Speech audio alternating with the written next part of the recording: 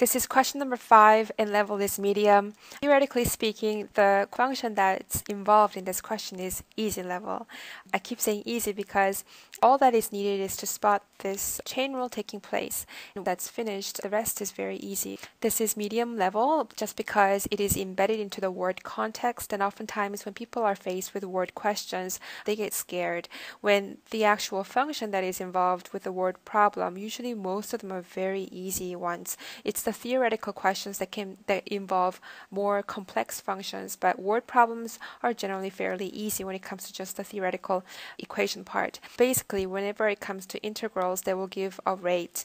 In this case, a population growth rate. So this is what is going to go inside this integral. Another key thing to remember in word questions is to keep track of these units. Sometimes they say it's in years, and then they will ask like in months or in decades and stuff like that. And population is in thousands or in millions sometimes. It can be tricky in that way, but as long as you keep track of the units, then you should be fine. Here we've got this population growth rate. The actual question and the answer solution in full is next to the video, so you can try to keep them less than one page. So there's a little strategy part, and there's the question part, sample question, like a representative question, and there's a solution part, so you can print it out. But I'll just read out the question for you. So it says, population at a small, beautiful town that is rising in popularity in tourism for its beautiful scenery, fresh air and delicious produce and food is growing at the rate shown the function. What will the town's population be after 3 years? I've just written down this list of the questions. So here, population growth rate is here. What is the population after 3 years? The unit for the interval to do our definite integral will be from 0 to 3. And it matches with this t, and it matches with this t here. We can put this into the integral. We can say it's going to be integral going from 0 to 3. Sorry, it's too much of an S.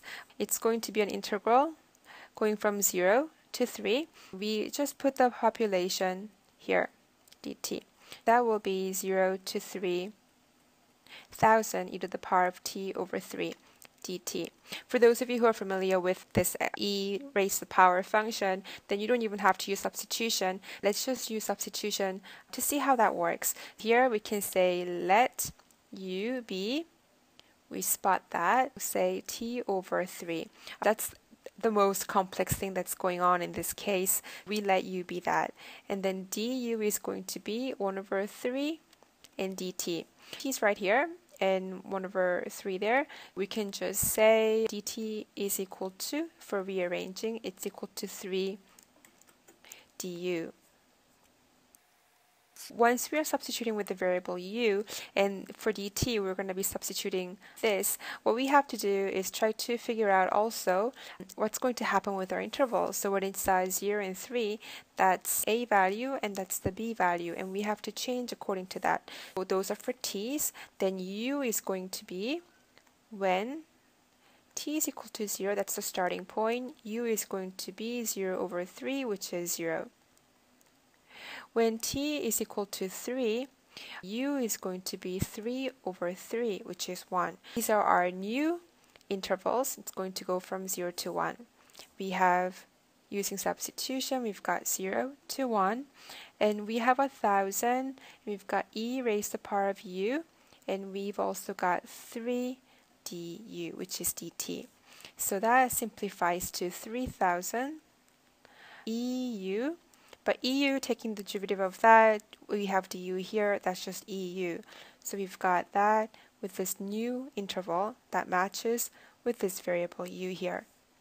Then simply substituting, we've got 3,000 e to the power of 1 minus 3,000 e to the power of 0, which is equal to 3,000 e minus 1. Plugging in that into calculator gives us an approximated value of 5,155. And the unit for this is people because it's population. We say,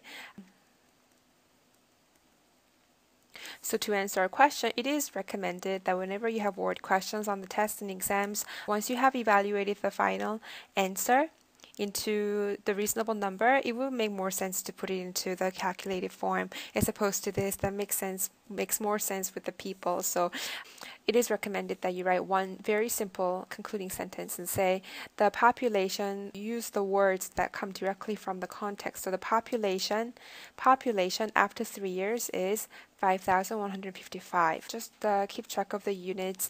This is a very simple case, but all the word problems, they're pretty much very simple when it comes to computations. So here we use substitution, we change the variables, we plug those in. The moment we plug in the substituted variable, and we don't have to substitute back in the original t, we just keep it because our intervals have been adjusted, modified according to that. And these are how you modify the interval, the starting and the ending point, because we were basing this on the second part of the fundamental theorem of calculus, and gives us very simple calculation.